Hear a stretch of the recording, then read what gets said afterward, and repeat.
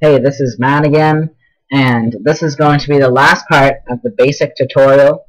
And basically, we're just gonna, finish up this so we could actually call the game. And to do that, we kind of need an objective. So I thought we could just have this be try to collect as many coins as you can, because that's nice and simple. So what I did is here I have a sprite for a coin, and it's just a yellow circle with a dollar sign in it, which works.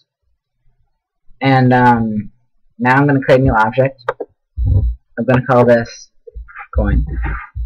Select the sprite coin. And then for this, we're going to have, let's say, when you have a collision with object player, we're going to go to score. And then up here at the top, set score.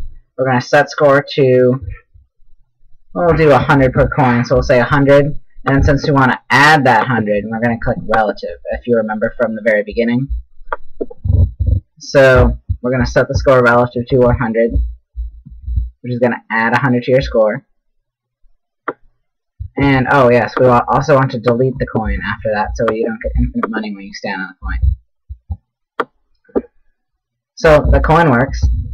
That will work. But the thing is, we want to be able to see what our score is. So, create a new object. I'm going to call this object drawer. Now this is basically an object that takes care of, it's an invisible object that takes care of all the stuff that no other object really does.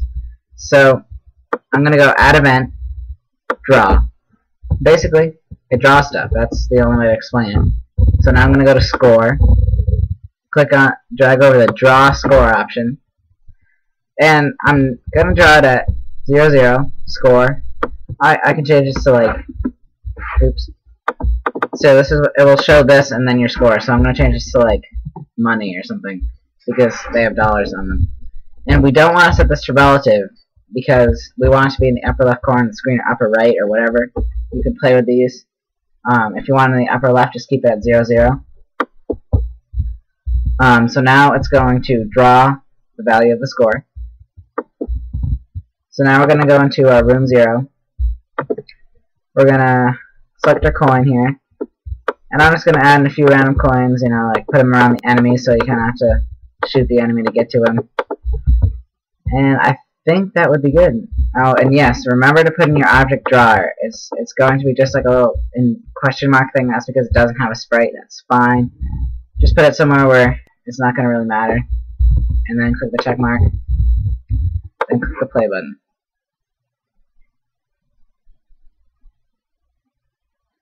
So you can see up in the upper left corner, you can see your money being displayed. And right now it's 0. So we're going to move our player around. We can shoot, remember, because we added that last tutorial. And we're just going to start collecting these coins. You can see our score is going up as we do that. Now it's at 400. Now it's at 800. Now we're going to have to conquer the red ball here to take out the, get the coin. So kill the red ball, take the coins. So you can pretty much call this a game right here. I think there's one more thing that we could add. That let's add a way to get out of the level. So we'll say new sprite, edit sprite, create new 32 by 32, and we're just gonna like take the text tool and we're gonna say exit. Now you can make this a door, you can make it like a passageway or whatever, but I'm just gonna have a sign that says exit because I am not good at sprites. So I'll just call this exit. Okay, now I'm gonna create a new object. Call it exit. Select the exit sprite, and then I'm gonna add event collision with player. And on the collision with player, I want to, let's see here, let's go to main 1. And I want to next room. So basically it's going to go to the next room. Whatever, we can do fade in, fade out, and fade in. I like that one. So now down here in our rooms, I'm going to duplicate this room. So now I have a second level. And I'm just going to play around with it. Make it so we can you know, make it a little bit different.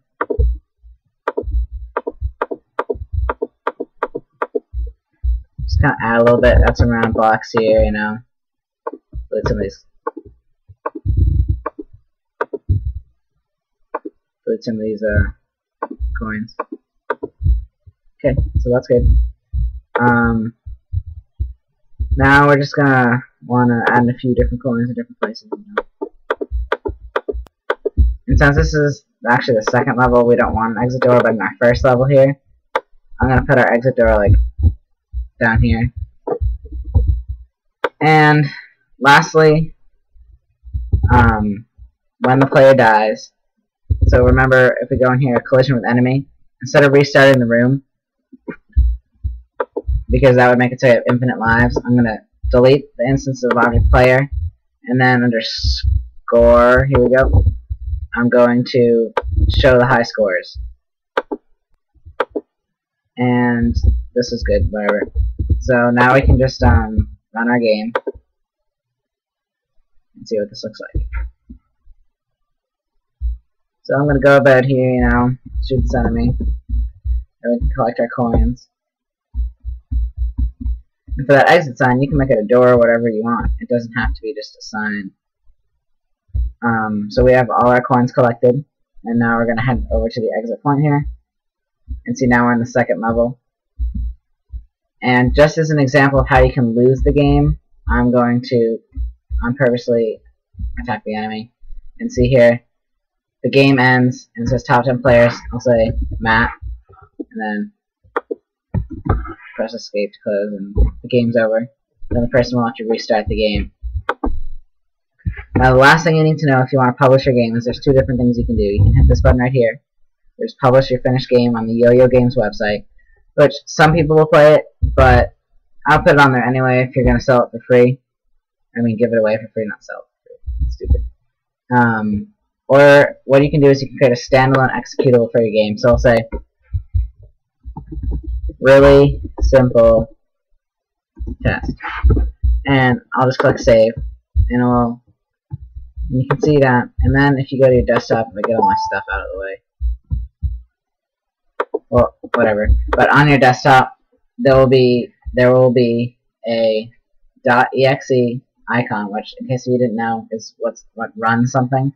So even if the person you give this .exe doesn't have GameMaker, they can still run it. It will completely run. They can't change your game at all. It's really good if you want to sell your game. You can give that away on discs and such. But that's basically how you create an extremely simple game and publish it to the world. And basically you can just work from there, and if you're interested, you can get GameMaker Pro and then watch our advanced tutorials, because we're going to be doing a series of advanced tutorials showing you how you can really speed up your workflow and such, and do a lot more advanced things with your game. So thanks for watching. Enjoy your game. Make some cool ones. If it's really cool, you can submit it to us and we will put it on our channel. So that's about it for the simple tutorials. Thanks for watching, and have fun with GameMaker.